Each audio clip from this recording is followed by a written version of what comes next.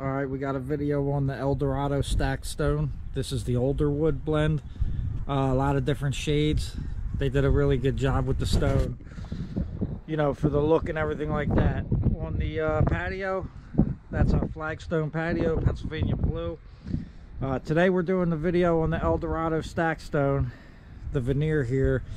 But if you're interested in the flagstone, I have another video on that.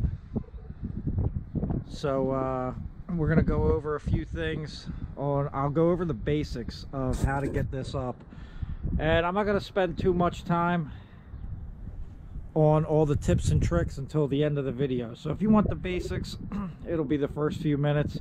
If you want to really get into it, watch all the way through, and I'll have some tips and tricks for you in the end. That's the plastered front, the little porch pocket we're doing. We're using Eldorado Stacked Stone. This is super easy. All comes in panels, right? It's all dry stacked, gives a great look. This is the alderwood blend. 4-inch angle grinder. You want your margin trowel. Showing you what the mix is here that I like to use. We got Portland cement type 1 and 2. That's no lime. I like to fill the bucket up a heavy half with just powder from the bag. Throw a trowel of sand in there. Go ahead, buddy. And then we're gonna throw this bonding agent in there. I like Octaweld, right?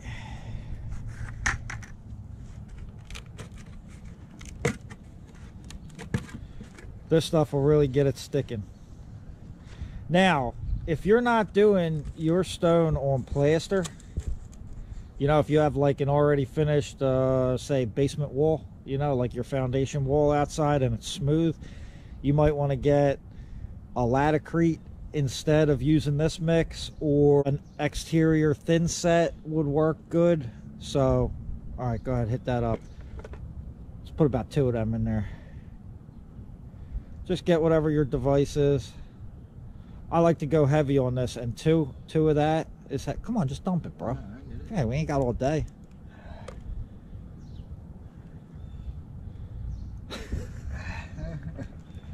Get to see what an asshole I am again on camera. So we throw 2 of them in there. We'll add some water, and we'll drill mix it up into a paste. All right, go ahead. So yeah, just dump a bunch of water in there. And look, if you make it too wet, all you gotta do is throw some powder in it. But this is gonna take up a lot of water. But if it ends up being too wet in the end, you just throw a couple scoops of powder in, keep mixing it.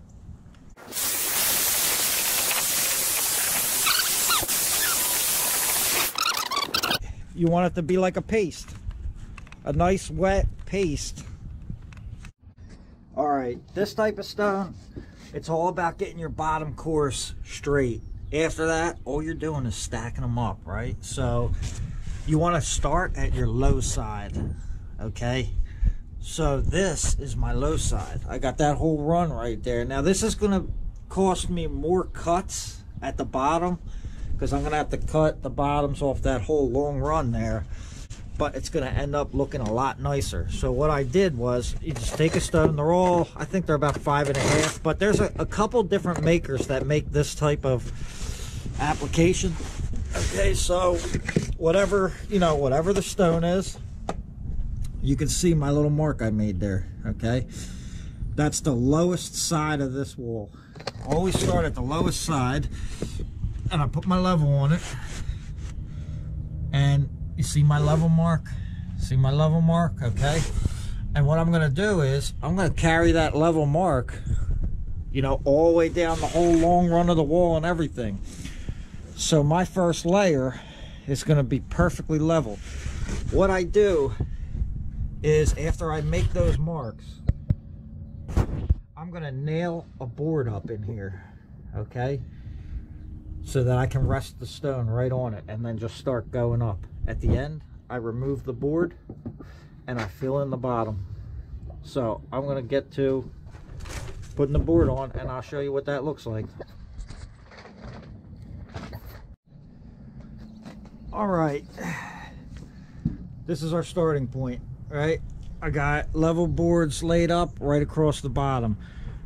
What we're gonna do is just stack right on those boards, and we'll do like the whole front. And at some point I'll pop those boards out and then just cut the stones to fit underneath them. Just got to shorten them up a little bit. So when we start laying, run some more footage. Pardon me. You want your margin trowel, okay? Margin trowel, stone. Okay, what you're gonna do, get a little bit on there, right? Scratch it into the stone a little bit with the corner of the trowel. You don't need a whole ton, you know? Now you got your back on there. You want to make sure that there's nothing over the edges that's going to get stuck in between, like say, boom, like you got a piece like that on there. That's going to hold it off from laying onto your next stone nice and flat. Okay, go like a slim finger away and a slim finger higher than your previous stone. Put it on there and close it in. Drop it down and close it in. After you laid a few stones, you want to take the corner of that trowel. If there's any excess, take it off, because it's going to hold your next stone from sitting low. So that's pretty much it. Make sure your stone is free from any overhang. Butter up the back, stick it on there, and make sure nothing's gonna, you know, there's no slop over top of it or anything like that. And you just keep going. You'll run a line and then cut your last piece.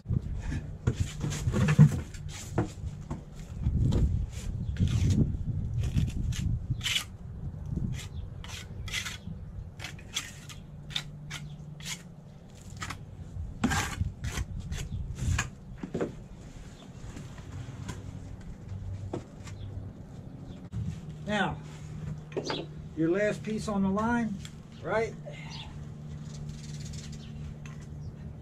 I like to go backwards on it. I like to lay it backwards so I get a nice clean line here, right? It could be a little shorter. You mark it, but you know, if you're not confident, right, cut it a hair longer. You can always buzz a blade off of it, right? Gonna go right in on it.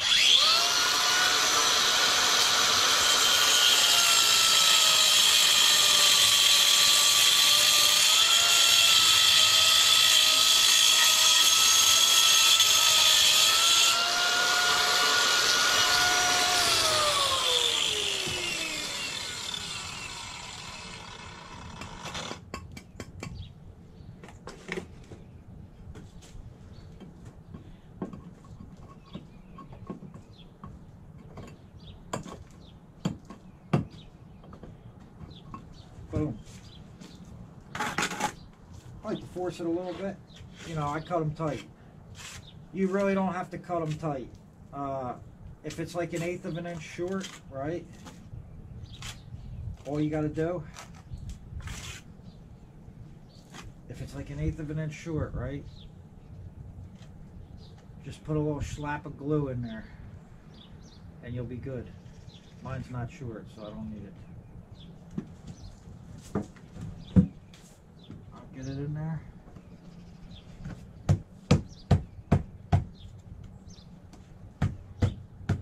Look, meets perfect. Everything meets perfect at the top there. So now we got our first level on this wall. We're going to do that around everything, and they're perfectly level. We got the first course up there. Boom. We're just going to go up.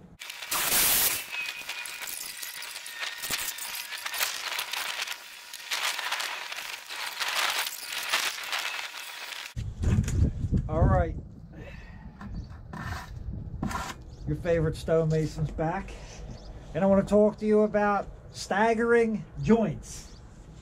It's about the only rule that applies in the pattern to this stone. And honestly, there's some latitude in it because you still can't even really see it.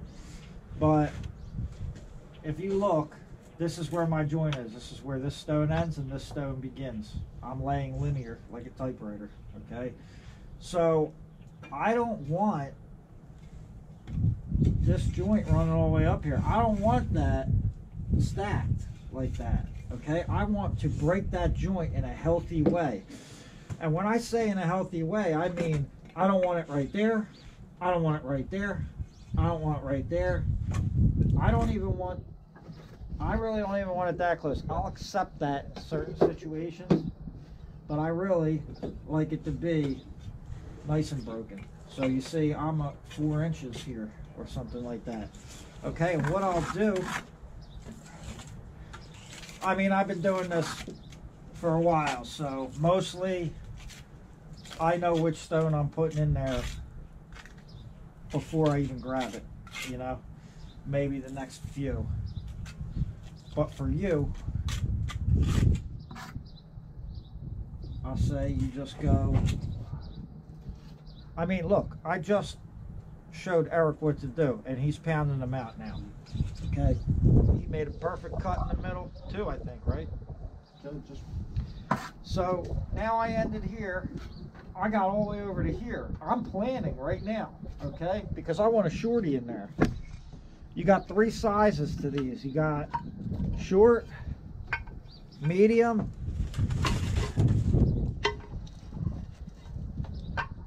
and long. You know, so you got to pick one of the 3. I'm going to pick this shorty because if I pick this shorty, I can put anything after it. I got a nice 4-inch break right there. I can put anything after it.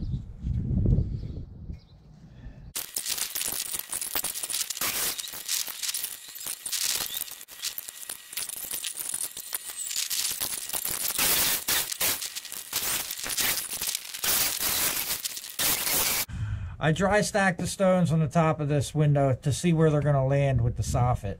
And it's literally like a 1/4 inch shy of 2 perfect stones. So instead of cutting a corner slot and then having to cut a short piece on the top of this whole window, I have opted to go to this level. So this is actually the stone right here, right? This is an entire stone right here, and this is a half rip. Right, so that gets me level with the window. Now I can just run straight across, you know, a lot easier. And I'll worry about shaving that top piece when I get up there. It's no problem, just do it with the grinder. This makes life a lot easier. Sometimes you got to make a distinction between doing a corner notch or just making a level. This is an inside corner. So if you look here, this stone goes all the way back to the wall. This stone meets it. Okay, now I want to go opposite. So this stone right here is going to go all the way back to the wall, and then I'm going to put a nice little piece in there. Now this is super tough because it's a tiny little niche, right? But a couple pointers on this, right? Let me see.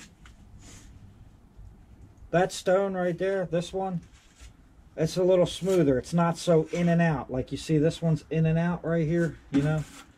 It's not so in and out. If you look at it, it's pretty flat, you know? It's as flat as it's going to get in this pile of stone. And that makes it a little easier to work with when you're putting your first stone in. All right. So, we got the stone in there. Gonna grab a different piece here because I blew it. All right, I'm gonna get that on there, and I'm gonna measure it. I gotta measure it at the deepest part because then I'll just scribe this lump out right here so we can get a nice tight fit. So I'm gonna go right there. All right, I give it a try on the fit, and it looks like it's good, and I gotta scribe that lump out. So I'm gonna just take my grinder. I know my lump is about right there.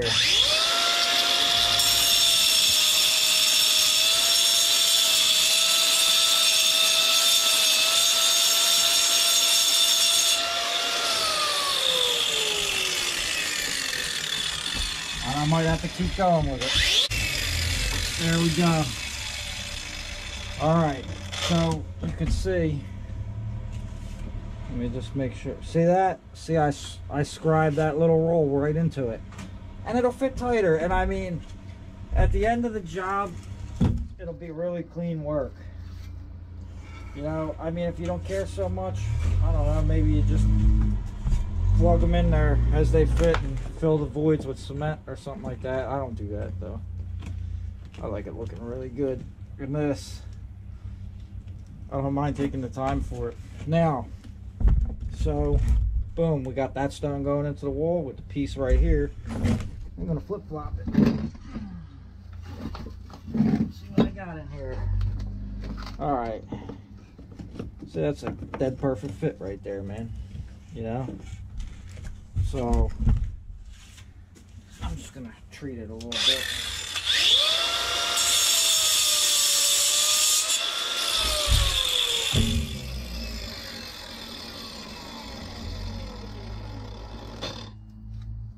So this stone right here, not so flat.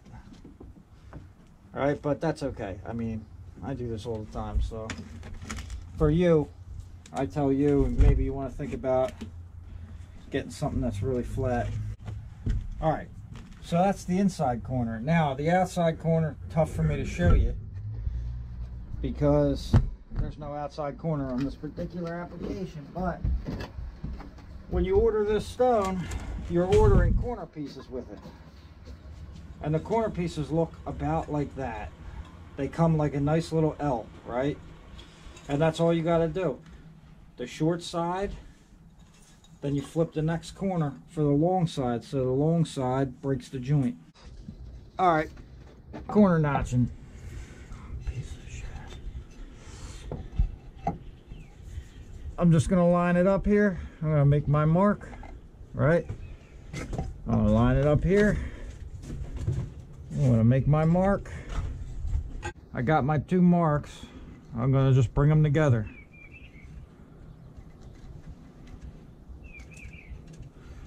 I'll use my pinky. Oh, let me see if I can see that. I'll use my pinky as a guide on this long one. And I'll just get it right in there, right? Then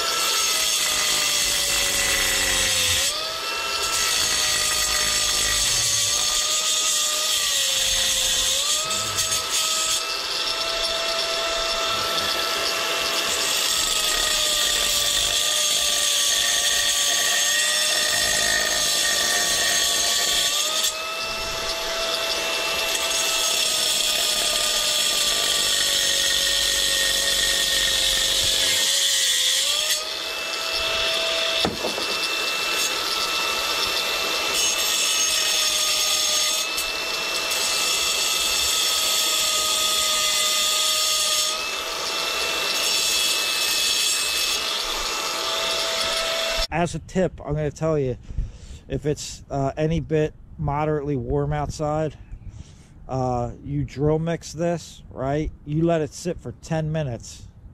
It's going to tighten back up. Then you're going to want to hit it with the drill again. You'll probably just have to hit it with the drill. Sometimes just a little baby splash of water in there, it brings it back to life. So it usually tightens up that first time, and then you got it going for a while after that.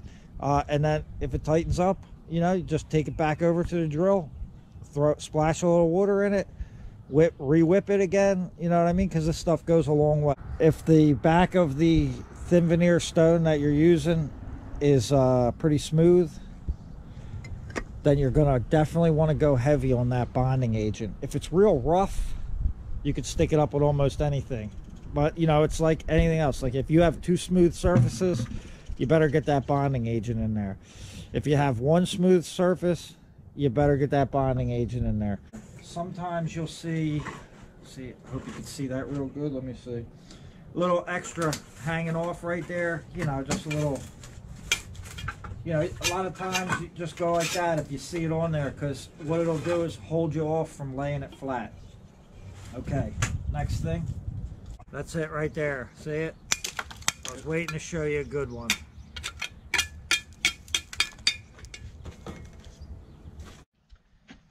All right. Everybody's wondering, Steve, what do we do with our light though? We get the light black. I wonder if that sounded cool.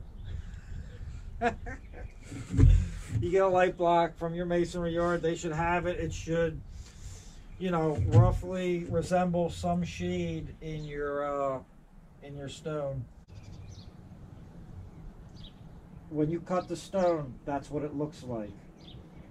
So you don't want that showing anywhere. And these are a little bit heavier. And you definitely want to make sure you get the glue around it real good. Hit all those edges, fill it out good. Because this boy right here is heavy.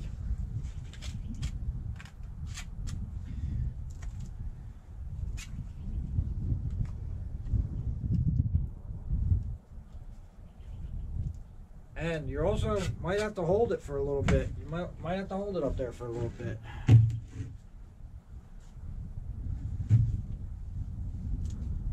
Get it around your wires. Try not to get shocked. Right. Massage it on there.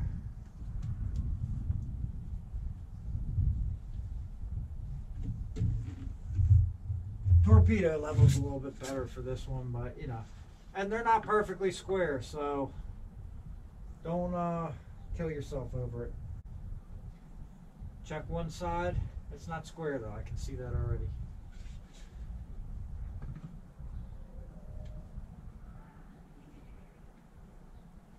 Alright, we're going to plumb it. Tap it a couple times. Now it's hooked on there, but what I'll do is I'll wait for it to set up a little bit and the stone will be stuck there a little bit better. Then I can adjust it a little bit more if I have to. So I'm going to check on that in about 5 minutes and then go from there. But they're made for the same circle for your mounting base for your light, and you park your light right in there when you're done. Screw it right through the wall. You're in good shape.